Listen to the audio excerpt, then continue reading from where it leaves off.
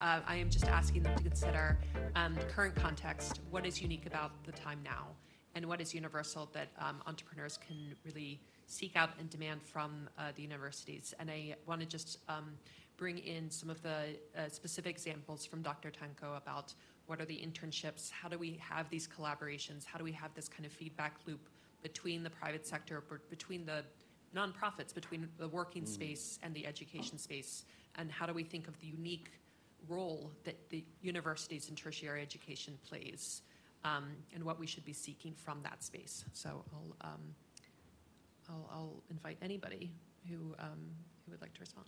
Thank you. All right, thank you very much.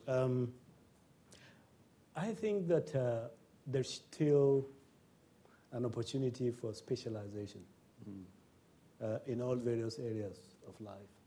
I mean, a lot of people will think that, yes, the future is AI, the future is machine learning. We can't all be AI specialists. And indeed, as a computer scientist, I need a specialist to be able to capture, you know, the knowledge that the algorithms of the AI is actually is requiring. And that needs to be updated all the time. So I think it's important that we still have some specific areas and specific knowledge and skills that is required across. However, that is required independent, I mean, specifically for different subjects. However, I think that there is a gap, actually. There are soft skills that are often not actually emphasized, particularly in university education. And some of those soft skills include, and these are some of the skills I believe that employers usually look forward to. I think whatever degree or whatever specialism that you become, you need to be able to learn to work as a team. You need to learn to be able to communicate. Whether you become an entrepreneur or work for yourself or work for someone else, you need to be able to have to learn how to work, how to communicate. You need problem-solving skills, and you need to be adaptable. You need to learn to be adaptable to the changing world. Because I think the most important thing, actually, as far as knowledge is concerned, is that you are able to adapt to a particular situation, to a particular changing paradigm, and so on and so forth. So those are some of the important aspects that I think we need to look at. We also need, whatever area you are learning, we also need to look at industry-specific knowledge.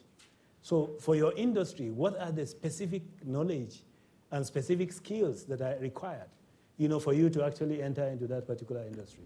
A medical doctor, for instance, of the 21st century should be looking for certain industry-specific skills. And of course, a computer scientist, if you're studying computer science as an example, and you are not keen into the contemporary development, artificial intelligence, machine learning, you know, and so on and so forth, then you know that you've actually been missing some of the points. So those are some of the few things that I think that we need to look at. I think by and large, I agree that I think industry has been more or less driving the change, because there is the drive for, you know, immediate, quick response to solutions of problems, and therefore there must be synergy between industry and academia, and I think that is one of the things that we need to really look at.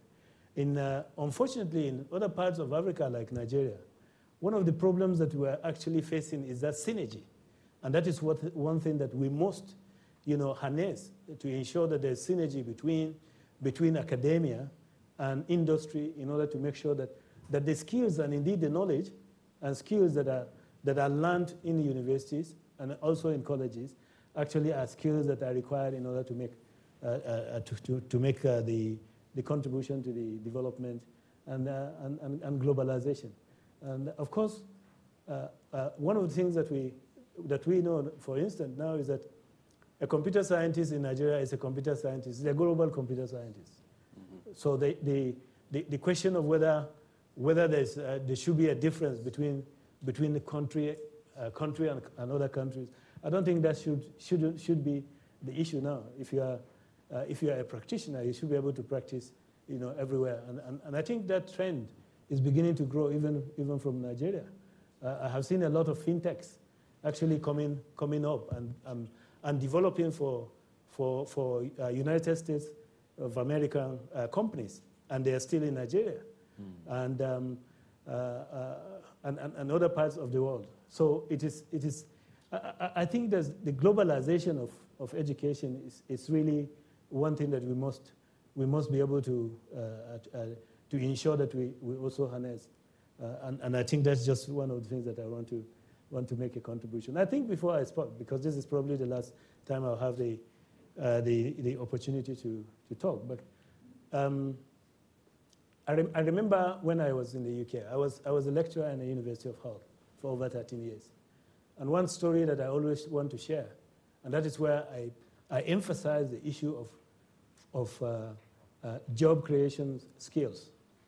I had about 30-something students in a class, and one of the students, day one that I had a personal supervision with that student, told me that they want to become a millionaire by the time they leave the university. Fast track.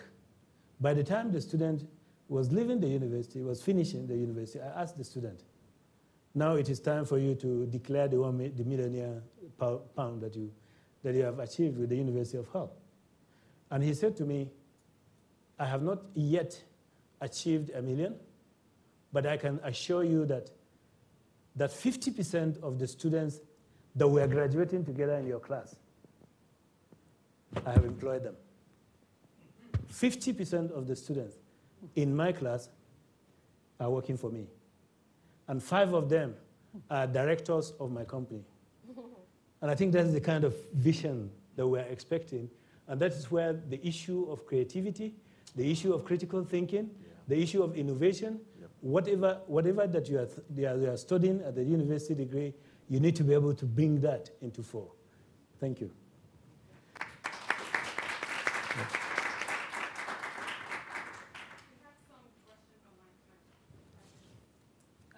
Yes, if you can we'll ask a stack of them, and then feel free to respond or ask questions of each other. Thank you. So I'm going to combine a couple of these questions. Someone asked, how can educational institutions become more flexible in responding to industry skill needs? And I'll pair that on with Professor Salami and Tope. There's a question there. What do you see, Tope, as ways your company could collaborate with these VCs to help increase the practical part of higher education? And Professor Salami, what ways do you see as collaborating with companies like Tope's to kind of hybrid industry skills with higher education? Okay. So do I go ahead? Yeah, I think in terms of flexibility, and I think a lot of that has to do with the curriculum, which of course, like I said earlier on, is regulated. But then we have window space where you can have local content, and also to drive that with collaborations, to drive that with what kind of skills that you want to impart on these students or graduates, so that they can at least not only be employable or even entrepreneurs, but also to be able to be global ready for the markets, the market space. So I think we do a lot of that. Now, a lot of the collaborations that we're having with industries are almost driven on what can they do to enhance the university or the curriculum. But I think the other part also, when I was a student here in the States, I know that at the graduating class, industries will come around. This is what we want. These are the persons we want. We also think that industry should be able to dictate to some level what they really want, what kind of skills would they want, so that we're able to develop curriculum together and share those curriculums so that we graduate students that can be irrelevant in those areas. I say, for instance, my university is trying to be very strong in engineering. So what have we done?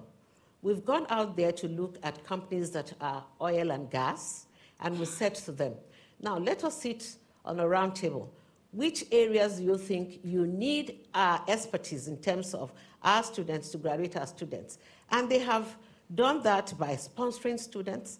They've done that by sponsoring research work that are tailored specifically to their needs.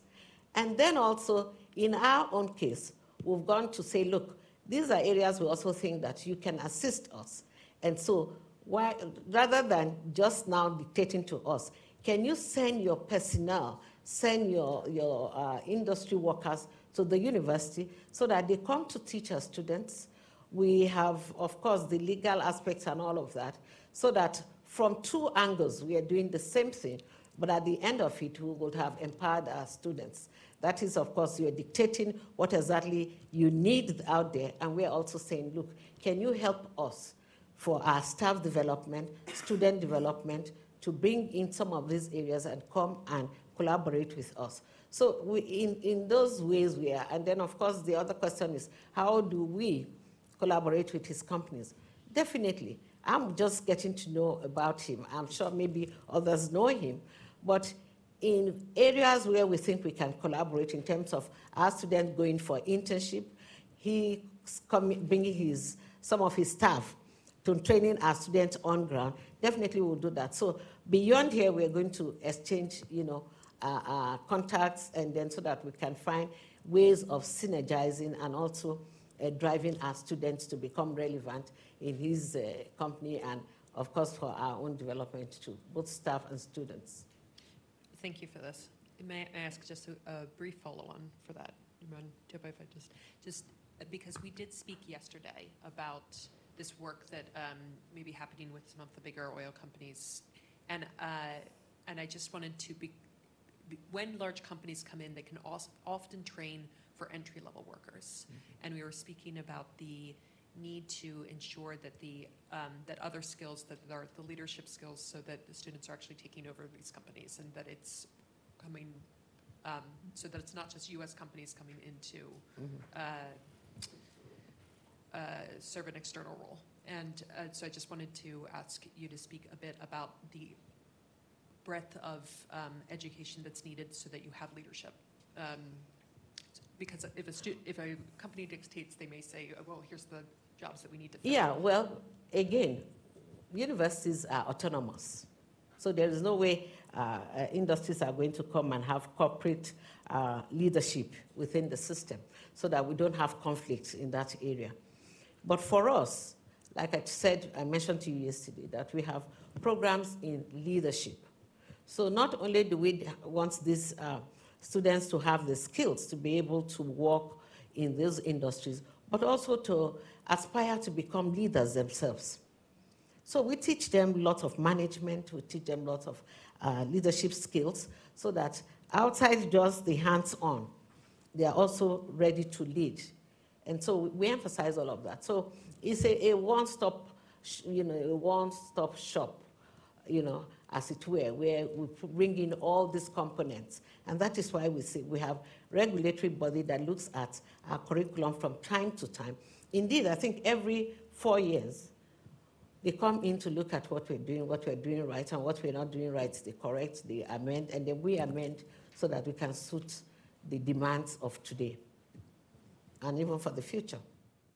Thank you very much. Thank you. There is something that is actually predominant, and then I think that a lot of us are not really looking in that direction. There's a disruption. There's a disruption. Education is heavily regulated. But I can tell you that industry and sectors that are even more regulated have been disrupted. You go into the medical sector. I think a few days ago, we were having a conversation, and we're saying that when you go into the hospitals now, the AI works better than even the best of physicians. Before now, you talk about banking. A few years ago, I was called to speak at an EdTech, a banking EdTech summit. And I was telling the bank, I said, I think the best thing is for banks to start to focus on investing on fintech. Banking has been disrupted. It's another sector that looks like it's almost impossible because that's where your money is. But it's been disrupted. You now have some young people today in Nigeria, in Kenya, in South Africa, who build just 1 or 2 apps, and they have much more number of customers than a very big bank with so many buildings. Education is also being disrupted. Whether we like it or not, it's already been disrupted.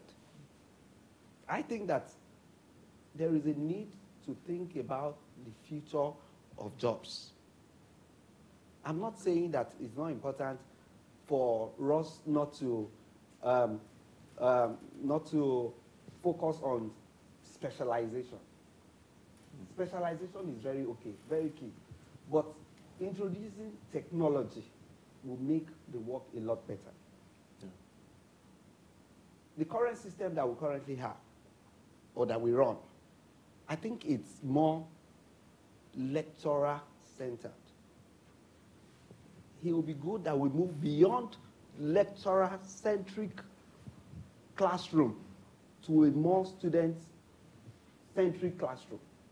And the only thing that can help and aid all of this is technology. I came in yesterday and I was having a conversation with one of the representatives from the new uni. That's what we should be doing.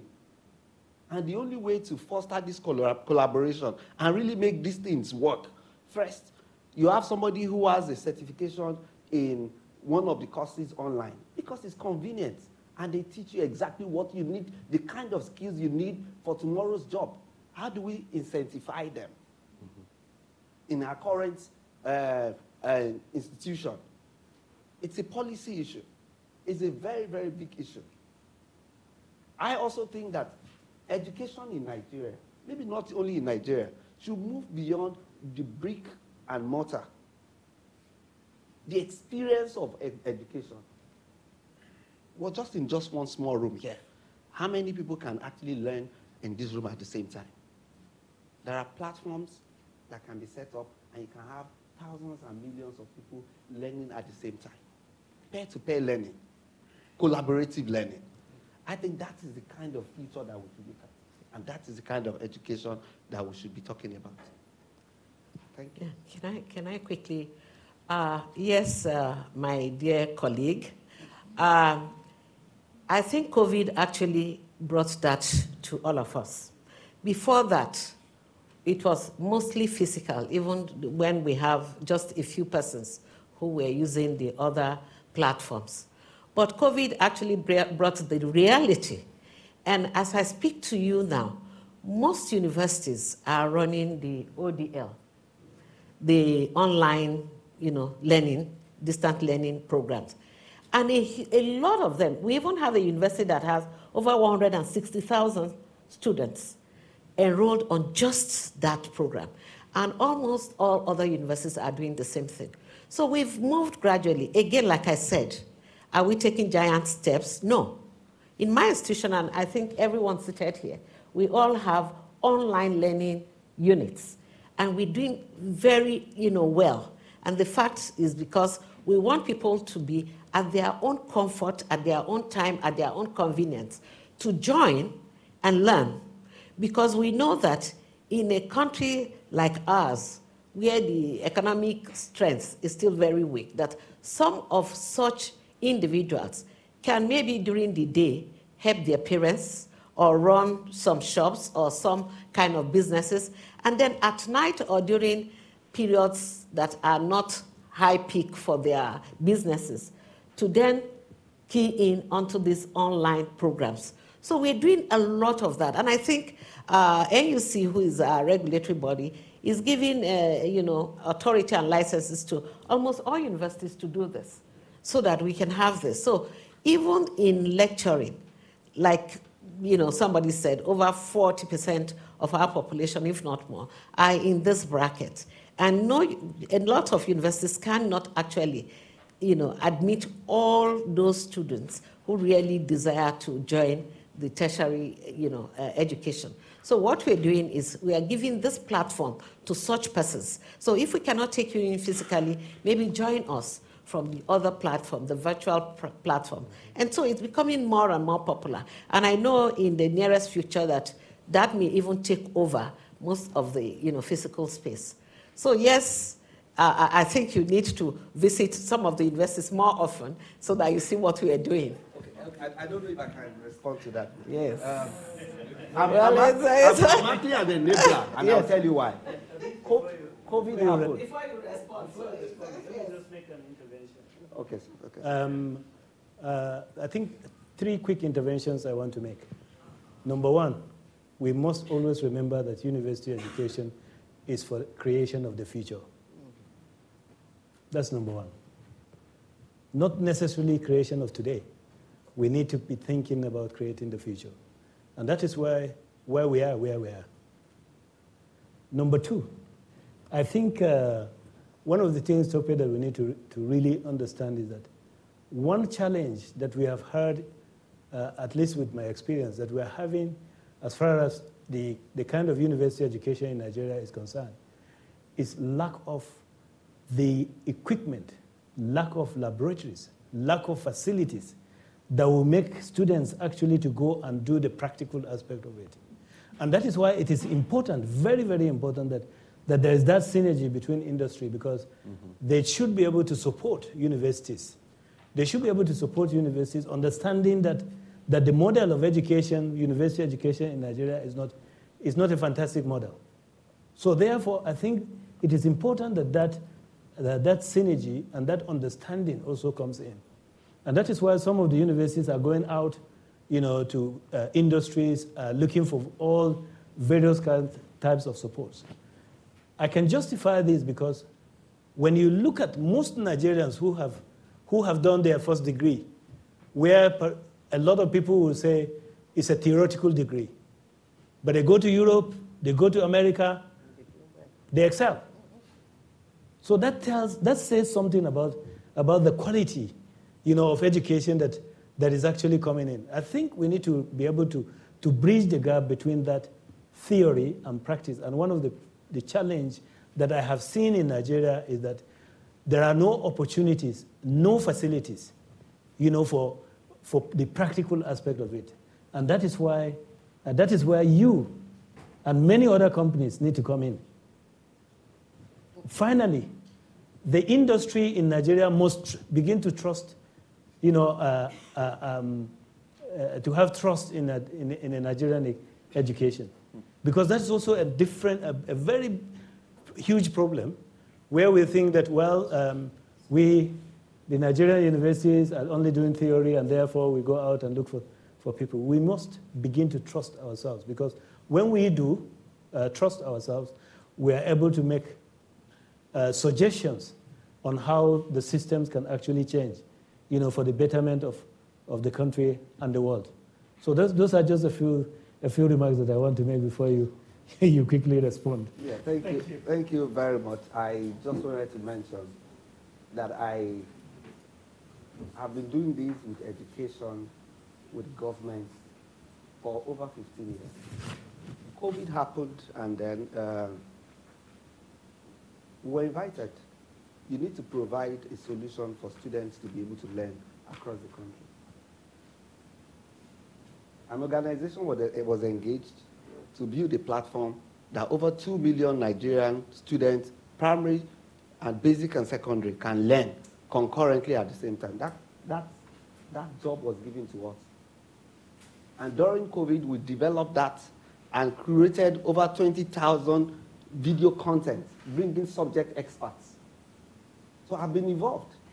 That's one. And I'll tell you why I sound this way. Because it's one thing to develop all of this. There's a need for, there is policy bit of it. Then there is, you also need people's body language on adoption. I'll also tell you, even in the tertiary education space, so a few years ago when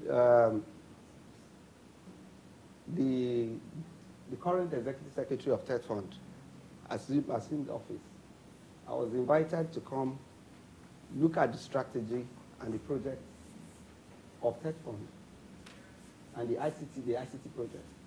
And one of the things that I saw and I liked and I said we can enhance is the Terrace platform. Terrace is the future, but what is the adoption rate? And one thing that I saw with the Terrace, was that something was missing. It's the identity. How do you make provision for people when there is no identity, when you don't know them? And we went forward, we built a system called the BEAMS. The BEAMS today, on the BEAMS platform, you have over 2 million Nigerian students currently on the BEAMS. What we're trying to achieve is to change the experience of education. In the event that COVID happens again, how do we learn? So I have been involved, but what is the adoption rate? I know it has a lot to do with policy, it has to do with will. And that's why I'm also thinking that at this conference, I can use this opportunity to also have this conversation again. To say, we need to work together. We must work together to have the Africa, the Nigeria that we desire. This conversation with the Nigerians is a perfect example of the future of higher ed in the U.S. and global. And to go back to your first question about how do we take advantage of this moment, Signithia, she's one of Dr. King's mentors. She says, I like chaos. And someone said, why? She said, because creativity comes from chaos. Get to your piece of creativity. What we're really talking about right now is the difference between schooling and learning. Schooling, when we hear the term, we traditionally think of something like this, a building. We went through a traditional building. Learning takes place everywhere. It's ubiquitous, 24 hours a day. Absolutely. And so what we have right now is a moment to say we can have schooling, learning in schooling, and learning outside the concept of schooling. And this is where the entrepreneurs come in. Because you've got the traditional system as we know it, which I support, and you have the entrepreneurs who are learning what we do and we can learn from them. The bridge gapper are the entrepreneurs. They're the ones saying, here's how to use efficiency, here's how to reach more students, but you can't do it while listening to the deans, the provosts, the vice chancellors, and others. So I take a NOAA approach. It's the partnerships getting on the boat to sail the seas of economic uncertainty. And when we land on dry ground, then we'll do better. But it's understanding the two.